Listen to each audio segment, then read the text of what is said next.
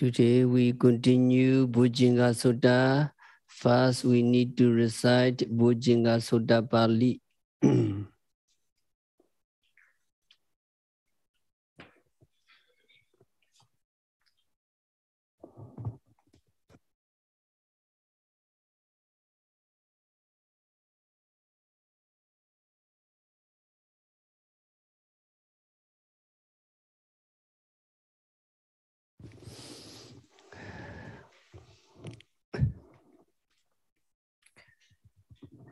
Samsare samsarantanam Savadokha vinasane Saddadame jabojjhenge Marasena bamadane Bojjhadvaye jime saddam Divawa Mudha Gautama Ajati Majaravyade Amata Nibbyangatam Evamadi Gunubedam Nega Guna Singaham Osadinja Imamandam Bojjhanga Panamahe Bojjhanga Sati Singhatam Dhammana Vijaya Tatam Viriyam Piti Pasati Bojjhanga Jatatabare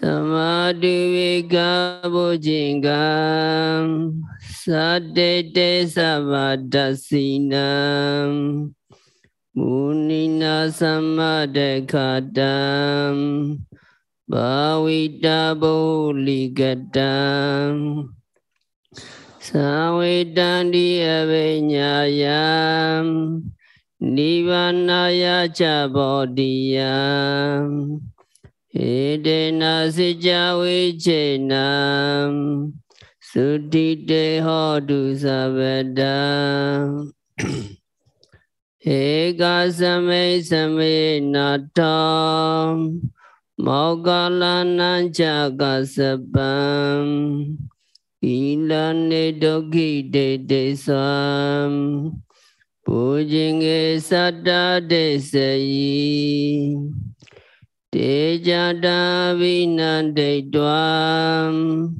Roga Mochendu Dinghane Edena Sijavichenam Sudhite Hodu Savadam Ekada Dhammarajabi Kelinyena Bipilidam Chona Terena Danyevam Panabhitwana Sadaram Samodeswana Abadam Dhamma Vauta Siddhanasam Edena Sijavichenam Sudhite Hodu Savadam Vina Dejavadam Dinanam Bimahesinam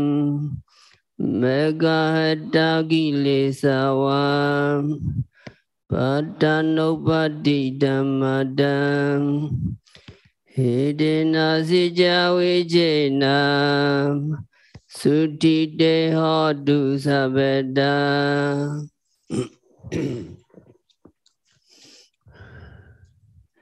English translation. Having known by way of experience the 7 kinds of Dharma called factors of enlightenment, which destroy all suffering of beings who wander through the samsara rounds of rebirths, which defeat the army of Mara, the evil one, the excellent person who are liberated from the 3 kinds of existence. They have reached nirvana, where there is no rebirth, aging, disease, death, and danger. O good people, let us recite this Bojjhangha Sutta, which is endowed with the aforementioned attributes, which gives not a few benefits, and which is like a medicine and mantra. These 7 factors of enlightenment, namely mindfulness, investigations of Dharma, effort or energy, cess, tranquility, concentration and equanimity, which the world is founded by the all-seeing sage, promote when practiced repeatedly penetrations of the truth, cessation of suffering, and knowledge of the path. By this utterance of truth, may there always be happiness for you.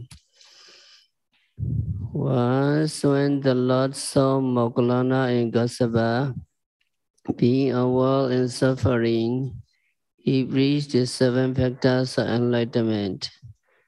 They, having rejected the discourse, immediately were free from the disease.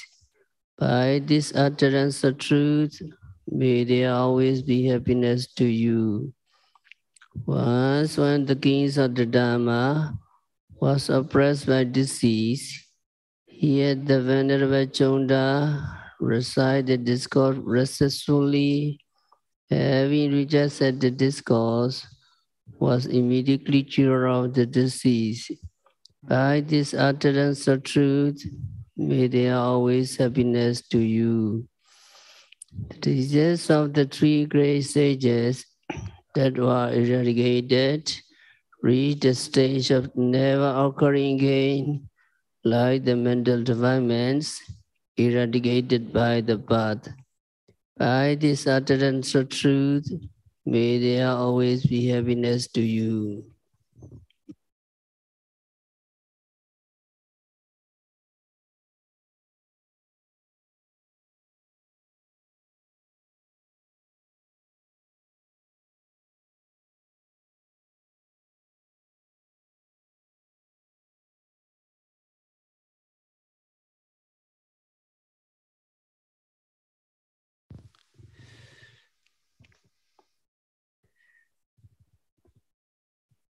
So 7 Bojjhangha, Sati Sambojjhangha, Dhamma Vijaya, Viriya, and Piti.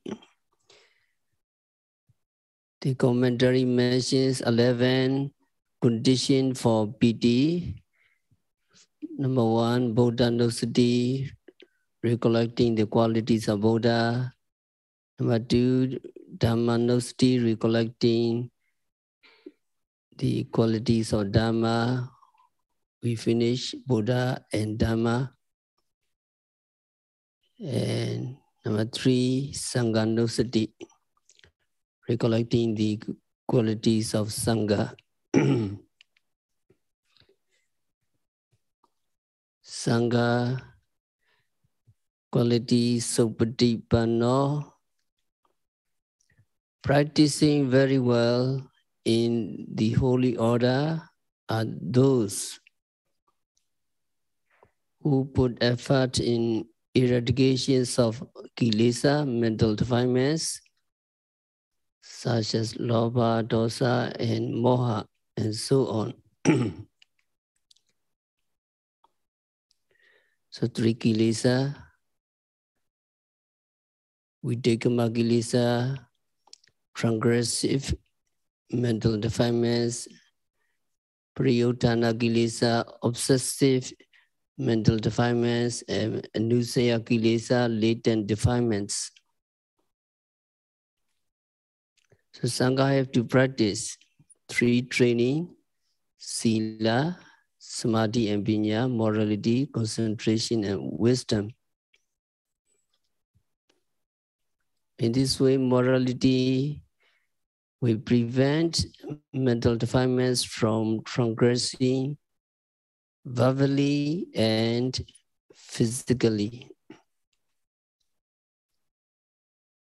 If Sangha develop concentration, that concentration will prevent mental defilements, obsessive mental defilements from being active mentally. As Sangha have to practice Pinya, wisdom. When Sangha practice vipassana insight knowledge, we prevent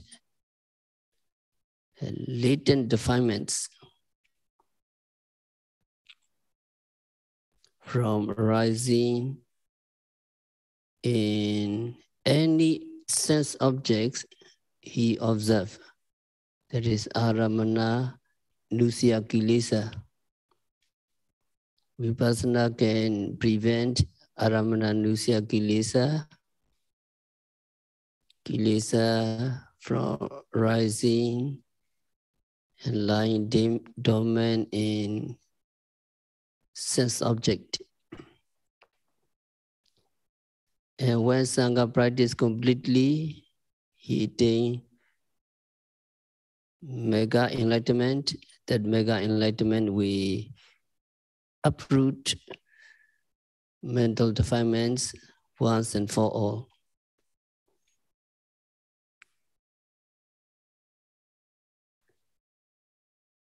So we can contemplate the qualities of the Sangha. Supatipanno, practicing very well in the holy order, are those who put effort in eradications of mental defilements. Sangha is not just an individual in a yellow robe. Sangha is anyone who are endowed with such qualities as practicing well for eradications of mental defilements. How about yogi? Of course, yogi also practicing, yogi developing sila samadhi pinya to eradicate mental defilements. So yogi are also partially Sangha.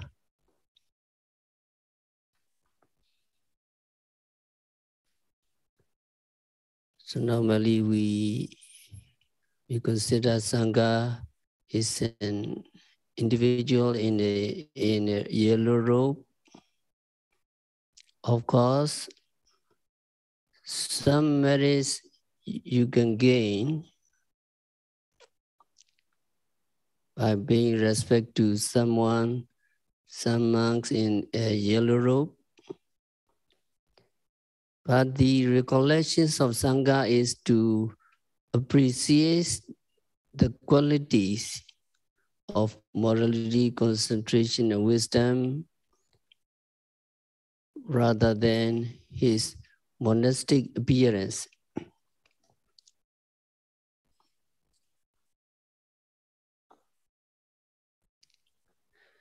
So noble disciple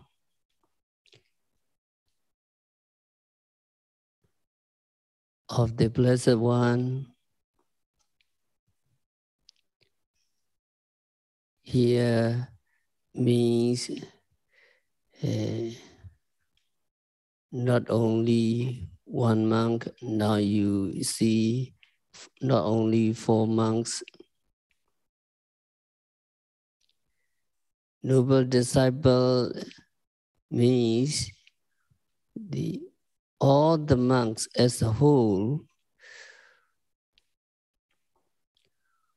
who have followed the Buddha's teaching throughout history. So Sangha not referred to one Sangha, two Sangha, 4 Sangha, 5 Sangha, 1,000, 10,000 Sangha. No. Sangha means all the monks as a whole who have followed the Buddha teachings throughout history since the Buddha's lifetime.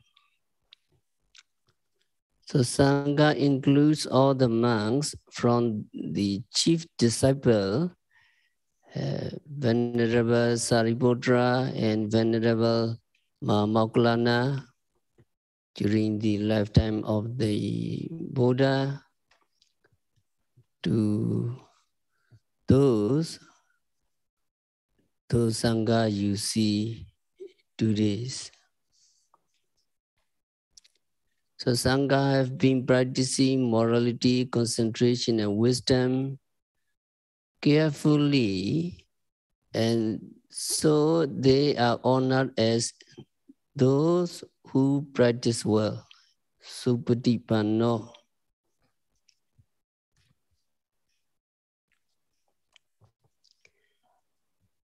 And the mental defilements such as lobha, dosa, moha, greed, anger, and delusion, etc., cause damage to our own well-beings and others also.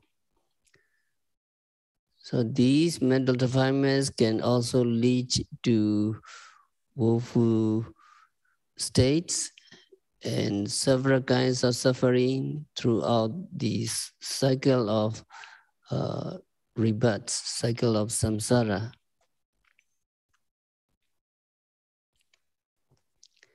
So Sangha, including Venerable Sariputra and Venerable Moggallana, at the beginning of the Holy Order, have practiced these three trainings: Sila training, Samadhi training, and Pinya training, morality, concentration, and wisdom to eradicate mental defilements.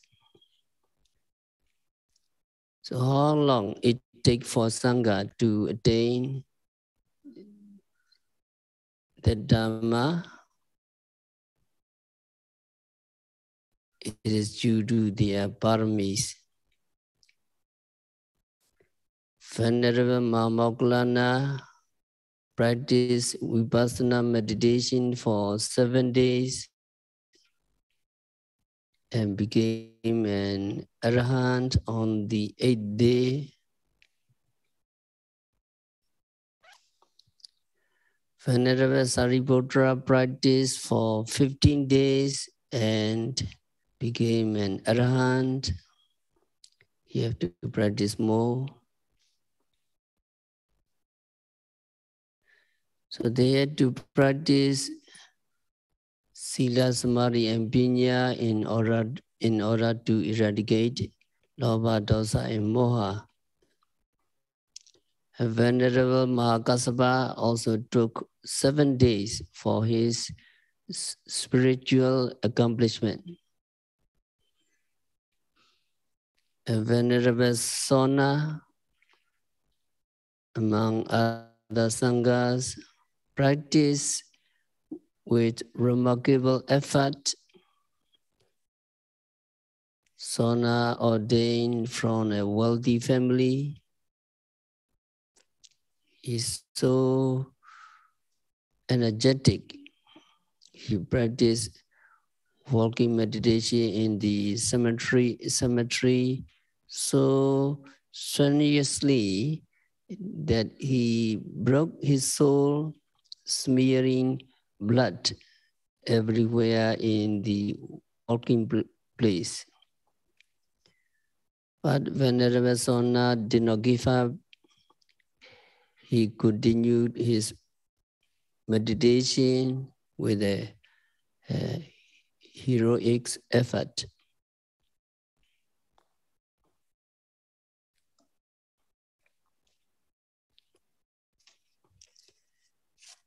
And as for Venerable Mahasiva, he took as long as 30 years to become an arahant.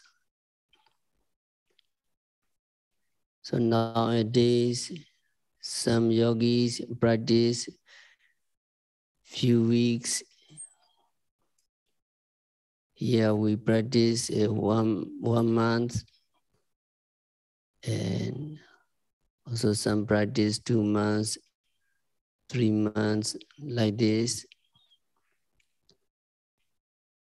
And they are likely to complain about slow progress in their practice. So now here you see Venerable Mahasiva took 30 years to become an arahant. So how Mahasiva practice, we need to explain. Mahasiva was very learned monk. He taught 18 groups of students. He was a really great teacher, and especially learned in the Tipitaka. As many as 30,000 bhikkhus attained arhathood just following his advice. One day, one of his students reviewed the good qualities in himself. So he was arahant, so he reviewed very good qualities in himself. And then he thought of his teacher, Mahasiva. So he reviewed his teacher, Venerable Mahasiva. The student found that the teacher Mahasiva was still a Bojjhangha, a worldling, and had not yet attained arhathood. So the student went to teach his teacher Mahasiva a lesson. He was arahant, so he flew in the sky and he went there. So when he had come to the teacher Mahasiva, the teacher asked him, "What do you come for?" And the student arahant said, "Bande, I want to hear a Dhamma talk from you." Teacher Mahasiva said, "I have no time, I'm very busy," he said. And the student around said, "Bande, I will ask you when you go to the village for Armstrong." And Mahasiva said, "No, there will be many people who will ask many questions at that time. I'm busy." And the student Arhan kept asking for an appointment, but every time the teacher was too busy for him. And at the end, the student Arhan told Venerable Mahasiva, "Bande, don't you have time for at least 2 or 3 sittings? If you don't have any time, you won't even have time to die. You are always busy. You are like the back of a chair. You are relied upon by other people, other students, but you cannot rely on yourself. I don't want anything more from you." The student Arhan told him like this, and then he flew into the sky. Now the teacher Mahasiva knew, and he was moved. and decided to practice meditation on this event. So Mahasiva Thera thought he would become an arhat in 2 or 3 days because he was very knowledgeable. So he did not tell anybody about this.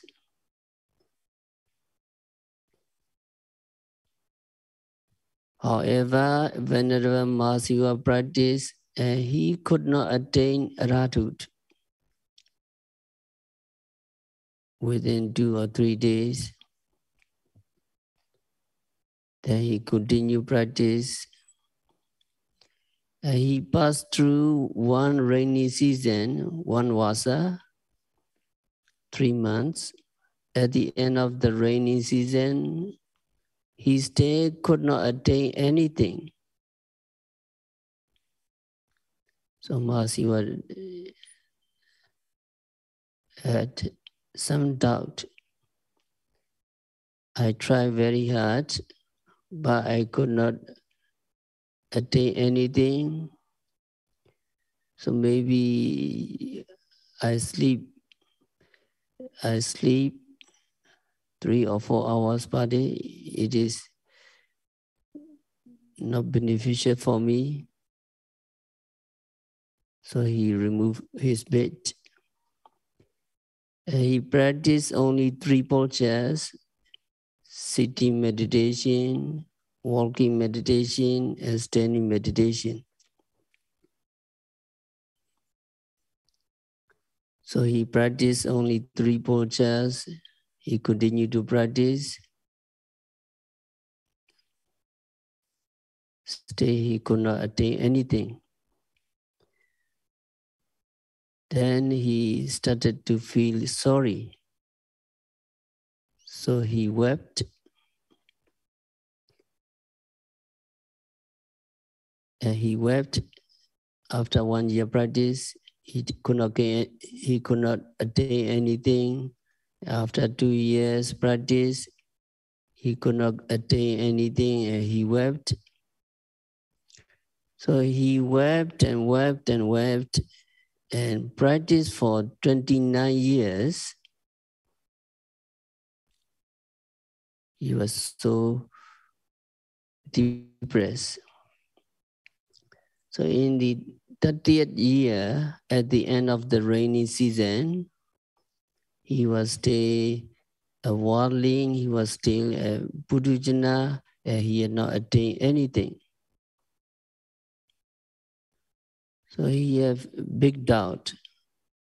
Maybe this life I will not attain any enlightenment. So Mahasiva became very sad. He wept aloud. So at that time, deities wanted to remind the Thera. So deity approached him, and deity also wept. So when Mahasiva heard the crying, he asked, "Who is weeping here?" And the deity answered, "I'm a deity." And Mahasiva asked, "Why are you weeping?" And the deities answered, "Yes, Bande, I saw you weeping, and I thought I might get 1 or 2 attainments, Sotapaddi Mega, Sagragami Mega, just by crying." Deity said to Mahasiva. Now Mahasiva was deeply moved and said to himself, "Mahasiva, now even the deity is making jokes about you. It is not proper for you to be depressed. it is not proper for you to be sad. He reminded himself. So Mahasiva removed his sadness and he continued to practice. Finally, he became an arahant after 30 years practice. Although Mahasiva was well versed in the Tipitaka, it took him 30 years to become an arahant. His obsession with this sorrowful feeling with respect to non-worldly things during meditation had been an obstacle to his attainment. So yogi need to be, yogi need to understand. Sometimes yogi cannot meditate, and as much as yogi try, your mind does not stay on the present object. And yogi become discouraged, and yogi become depressed. So that is niramisa dukkha vedana, unworldly, unpleasant feeling. Many yogis report, sometimes meditation very good. Yogi have reached some very good stage. And yogi hope for more better knowledge, and then yogi have fallen from that stage. Sometimes yogi have to practice for many weeks, and the practice is the progress is very slow. A yogi feel sad, a yogi feel depressed.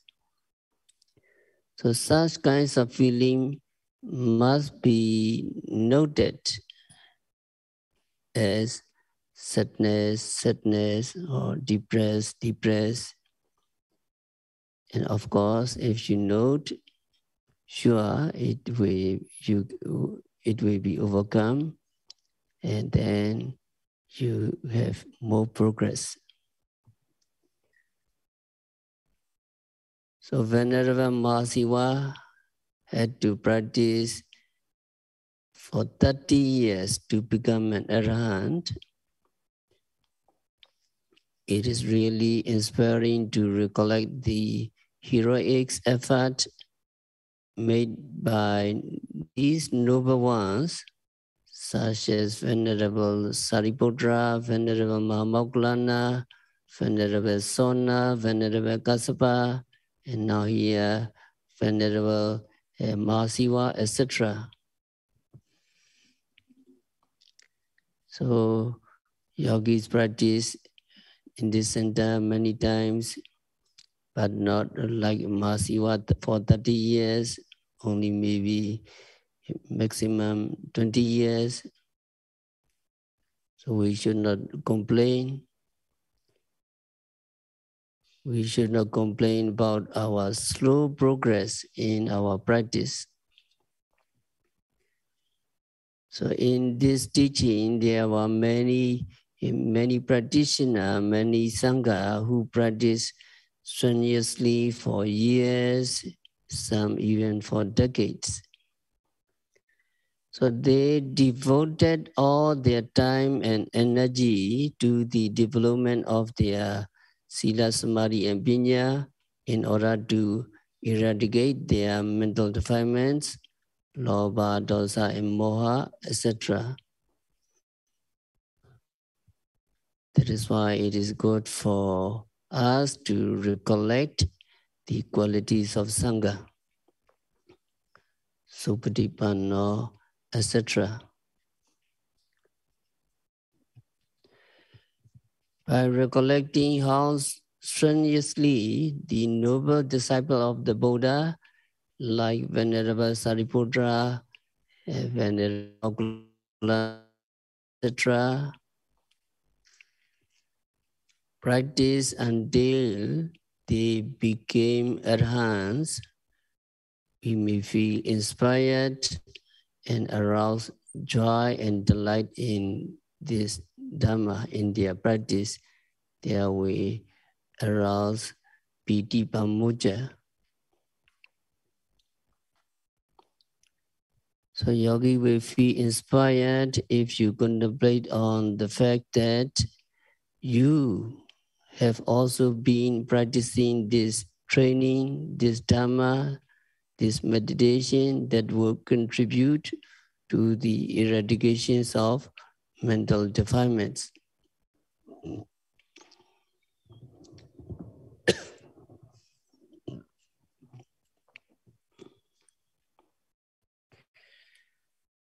Before yogi practice, yogi may only observe moral precepts. At home, you observe minimum 5 precepts.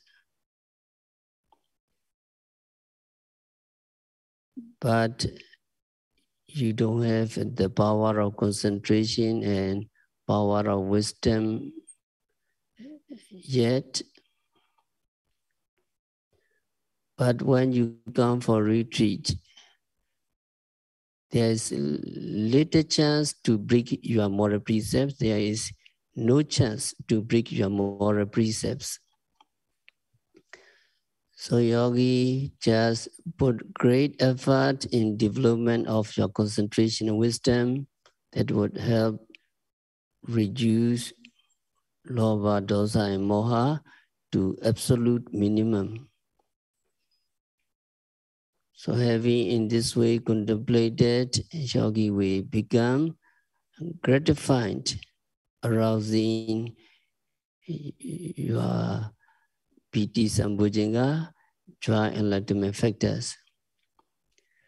So there are 9 qualities of the Sangha. We have to recollect, we have to rejoice. Can you open your book?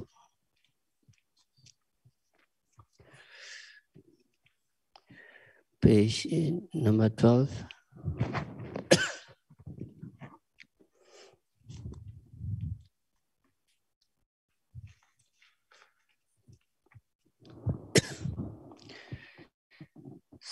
Qualities of the Sangha, Sangha Guna. Can you follow me? Supadipanno Bhagavato Savaga Sangam Ujjupadipanno Bhagavato Savaga Sangam Nyaya Patipanno Bhagavato Savaga Sangam Samvijivitipanno Bhagavato Savaga Sangam Yadidam Chattari Purisa Yugani Atta Purisa Bhukalam Esa Bhagavato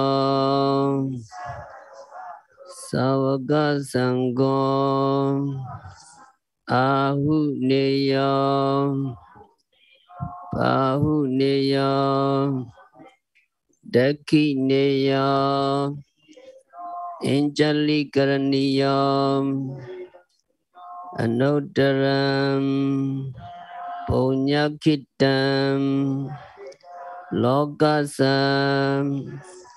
Translation: practicing well is the Buddha's disciple. Practicing sincerely is the Buddha's disciple. Practicing to be enlightened is the Buddha's disciple. practicing admirably is the Buddha's disciple. So yogis need to be gratified. You are practicing very well. You practice in the true way. You practice in the straight way. You very straight. You practice to be enlightened. You practice for nirvana, cessation of all suffering. You practice in the proper way. Proper way. So yogi are partially Sangha because you practice to eradicate all your mental defilements. You are training, you are practicing three training, morality, concentration, wisdom. And there are 8 individuals. Can you follow me? There are 4 pairs of person. All the 8 individuals. These Buddha disciples are worthy of offerings as for gods and goddesses, worthy of meal offerings as prepared for honorable guests, worthy of offering for the benefits of the donor's deceased relatives, worthy of reverential salutation, the incomparable feats of merits for the world. So 9 qualities of the Sangha, you are also practicing. So Sangha Nusati, we finish and then we go to Sila Nusati.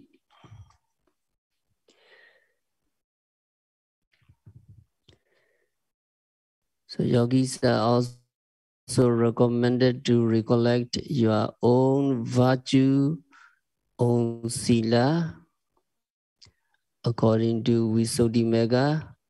Oh, Vatame Akandani Silani. Indeed, my virtues are undone. Achedani, my virtues are unrent. Asabalani, my virtues are unblotched. Akamasani, my virtues are untainted or immortal. Bojjhasani, my virtues are liberated. When you pasatani, my virtues are praised by the wise people. Aparamatani, my virtues are not adhered to. Samadhi Samvitanikani, my virtues are conducive to concentration. So according to Visuddhimagga, whether you are a lay person or monastics, you should recollect how long and how virtuously you have undertaken moral precepts. So in daily life,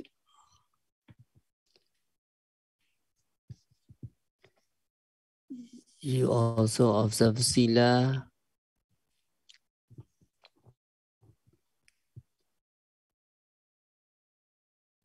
But in daily life, observing Sila, you act and speak without mindfulness as always. Of course, you may not break any precepts in daily life,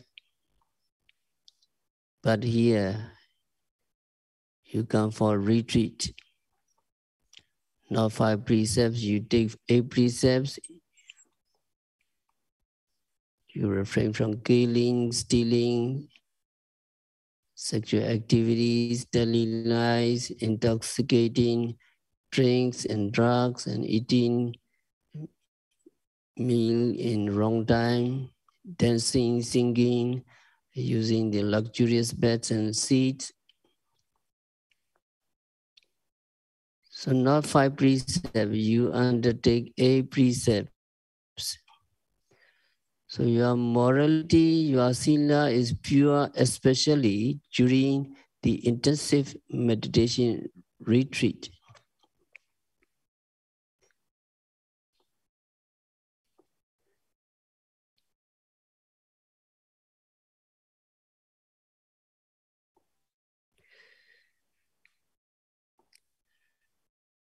But in daily life, when you observe sila, there can be times when you become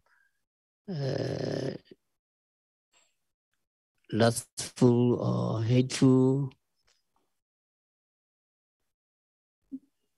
That won't mean breaking any precepts, but daily life observing precepts is not very pure. Your mind is not very pure indeed in daily life, taking precepts. But when you come to retreat, during an intensive retreat, your sila can be very pure because you know you have to be mindful all the time. You have to be watchful of your mind and body continuously.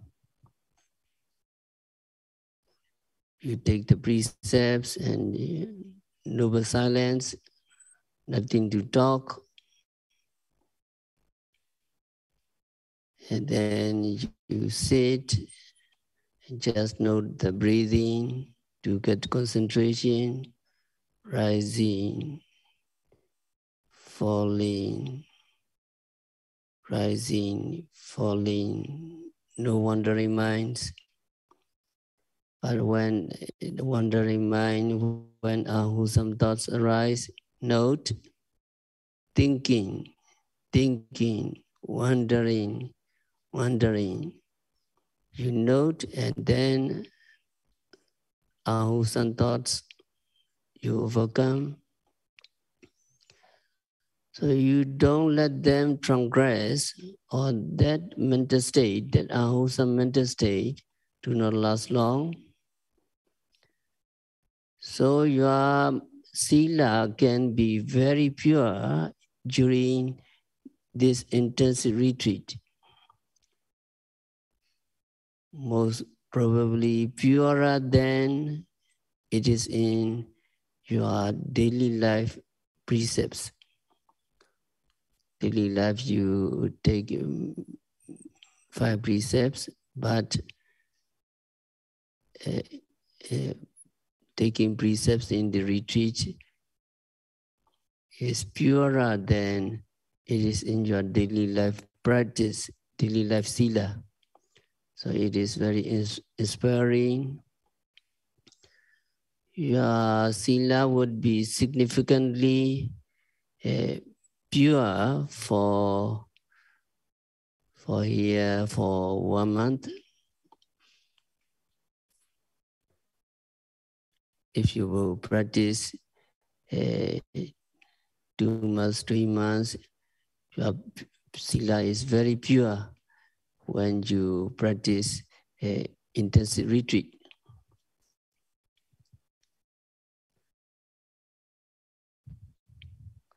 So Visuddhimagga say,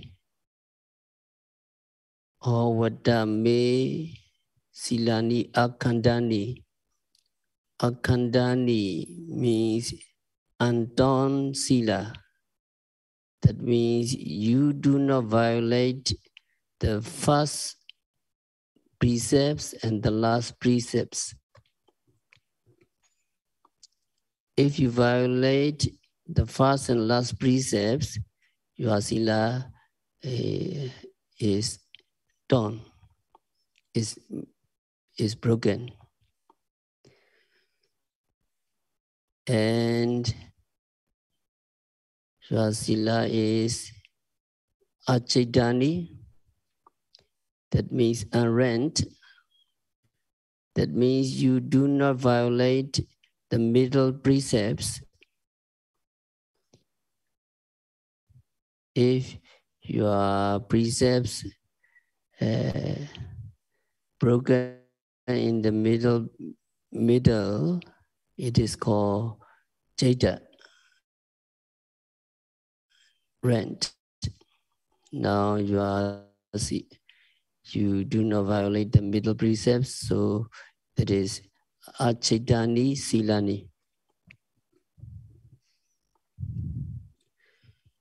And asabalani, you do not violate 2 or 3 consecutive precepts, that is unblotched sila. If you violate 2 or 3 consecutive precepts, your sila is blotched. And your sila is akamasani, that means untainted or immortal. That means you do not violate precepts here, another there. That is tainted. When your sila is tainted, it is kamasani or mortal or tainted. Now your sila is not tainted. So you need to reflect your sila in this way. You do not violate the first and last precepts. You do not violate the middle precepts. You do not violate 2 or 3 constitutive precepts. You do not violate precepts here and another there. So you can be gratified with your sila if you have observed moral precepts in this way for the longer period. You would feel even more gratified with your sila.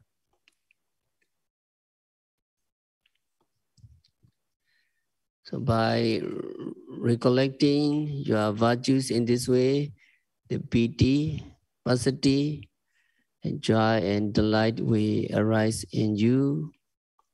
And when this piti arise, you note it as piti or happy or delight. You need to observe, and you can even develop your progressive stage of vipassana insight. And by noting the kinds of piti, you can gain Megaphala and Nibbana.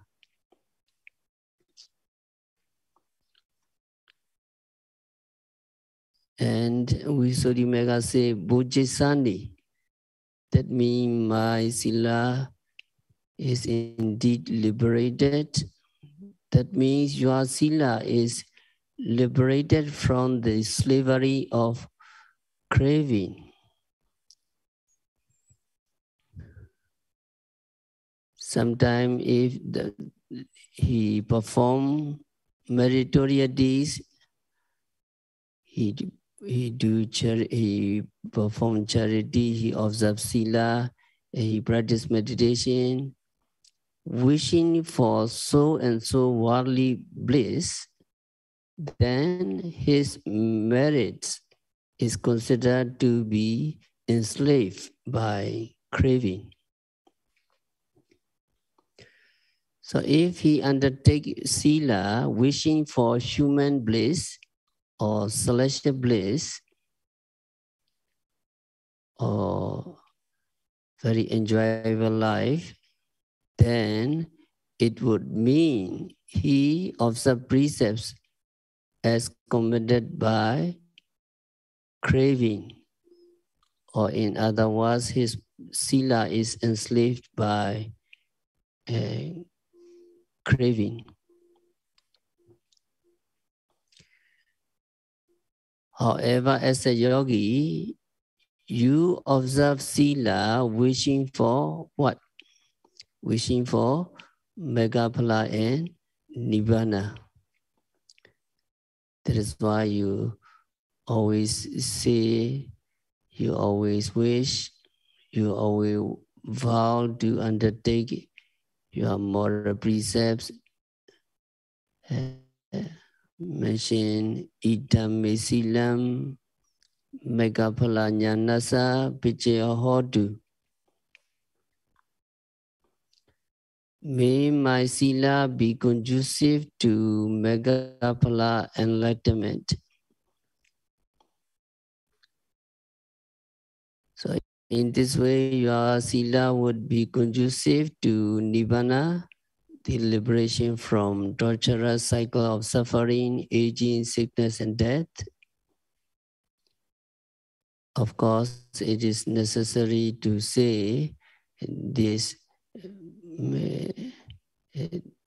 this phrase verbally, but what important is to keep this